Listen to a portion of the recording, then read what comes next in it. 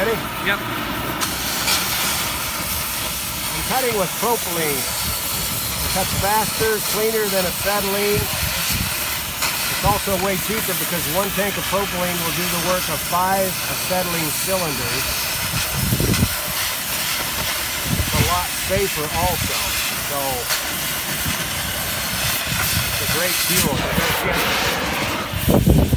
Better pierces, cleaner cuts, it's going to be a lot safer, and it's going to be way cheaper. So by doing that, having propylene, you get 3 different benefits, which is pretty rare in today's industry. You get something of that value and that quality.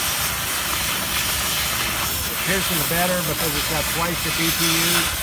The flame temperature is almost the same as propylene, but it's way more effective and efficient. As you can see, it cuts cleaner, better, and